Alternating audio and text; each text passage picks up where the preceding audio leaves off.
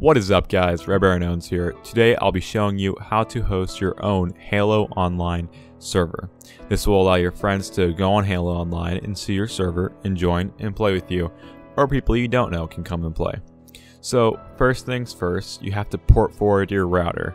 Now your router is that thing in the corner of your house that makes your internet into Wi-Fi and projects it for everyone to connect, or it just adds on more Ethernet ports to your modem so you can plug in your computer if you don't have wireless.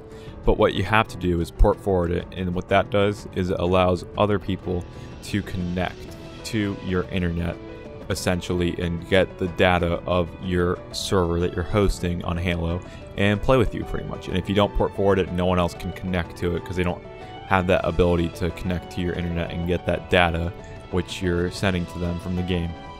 So what you need to do is you need to open up the internet and you need to go generally to 192.168.1.1. This is pretty much for every single person. You have to do that. There might be 0.0 at the end though. And your router will have a default username and password.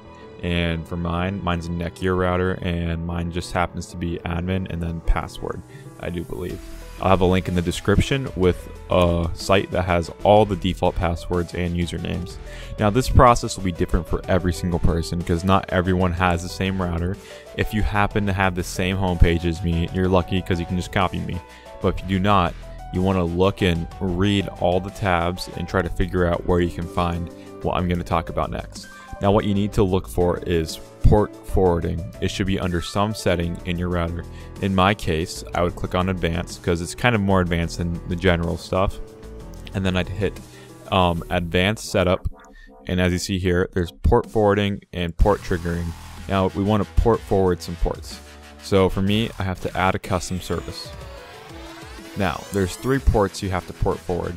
So the first port, your port forwarding, it's just a TCP port, and you want to name it Halo Online Server. Halo Online Server 1. And the external starting port is 11775, and the ending port is 11775. And then your internal IP address is the local IP address of the computer you're on that's hosting the server. So mine just happens to be 0.5 at the end, but every person will have a different one. And also every time your computer connects to your router, it will automatically get a different one, which will mess up your port forward. Now my router, when I select this, will keep mine the same, so every time I connect it never changes. But if you don't have that set, or if your router is different, you have to make your IP address static. Static means not changing. So there's some setting on your router depending on what router you have. Just Google your router and Google how to make your IP address static, and that will make your IP address not change every time you connect.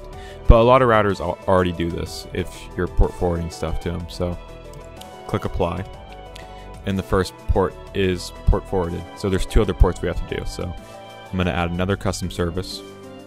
Name this port Halo Online Server 2. And this is a UDP port. Now the external starting port is 11774, and the ending port's the exact same as the starting port. And once again, my local IP is right here. All right, and then you want to apply that,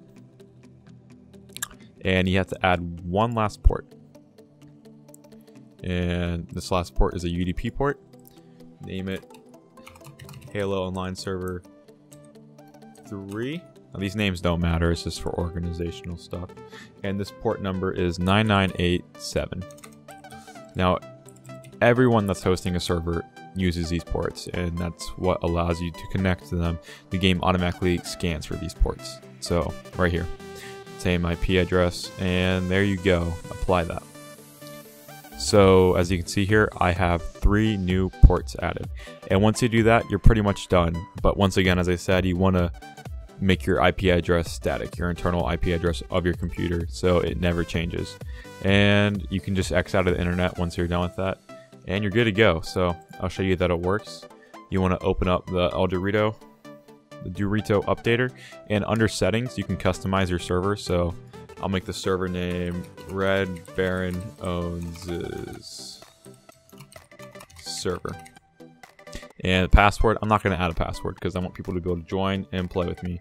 And I'm only doing 10 people because my computer only has 8 gigs of RAM and my internet's not too fast. So the more people you do, you want to have a really good computer so it can like have a fast, speedy connection and run these processes. And if your internet's really slow, you probably can't host that many people.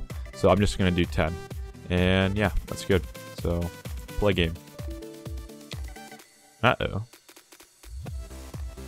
I'm encountering an error. So when you encounter those errors, try running it as an administrator. And see, that error is fixed. Now if that wouldn't have fixed it, I would have turned my computer off, turned it back on, and hopefully that would work. Alright guys, so now you want to use your arrow keys and click enter to host multiplayer. And then scroll up to network and do online, click host game. And here you can choose your maps and everything. I'm just going to keep last resort and click start, and your server will launch and the party is open for others to join. Now I'll just play until more people join so you can see that my server is online and working.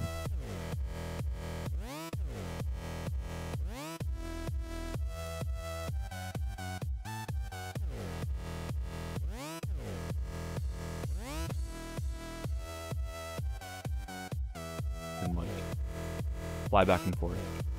But balls, everyone's on the same team. That's not supposed to happen. Yeah, I said I could host a server. I didn't say I could run one successfully, so.